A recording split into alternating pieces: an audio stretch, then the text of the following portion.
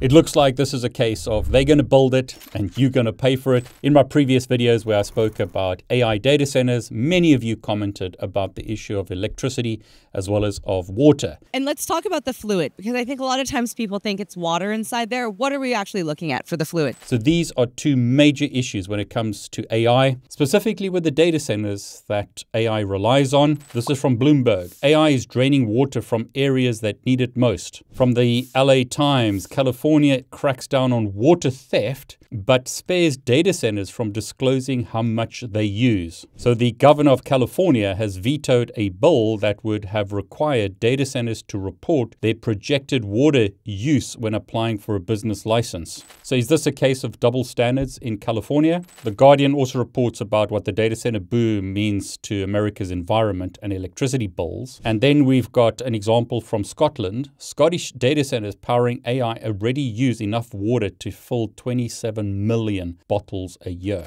Some people have been saying that we shouldn't use bottled water, that we should conserve our resources, but notice what data centers are doing. And then from the Register, we've got Britain's AI gold rush hits a wall, not enough electricity. And from Reuters, Britain's AI hopes face harsh reality of high electricity costs. And then we have this: even if you never use it, you'll be paying for it thanks to data centers' never-ending hunger for electricity. So it looks like for a lot of people, the price that they pay for electricity is going to go up. In the US and UK, where they're building huge amounts of data centers, a lot of investment into the UK with regards to AI and data centers. But the UK has the highest electricity price in the whole of Europe, I believe, perhaps in the entire world. What's going to be the result of that for us as normal consumers? Are we going to be paying a lot more for our water and our electricity because a lot of resources are being directed to AI? A lot of you have also commented on the environmental impacts of all of this. On the one hand, we're told that we need to conserve resources and protect the environment. But on the other hand, they're building AI data centers like this because governments tell us that AI is really important. What do you think about all of these AI data centers that are consuming huge amounts of water and electricity? Do you think this is a good thing? Is AI the future?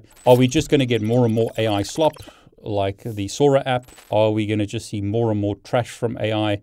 Or is it going to be life-changing in the next few years? What do you think? And what are your thoughts about how AI and data centers are going to affect the environment, going to affect our consumption of resources? Are we as humans now competing with AI, not just for jobs, but also for resources like water and electricity? What do you think?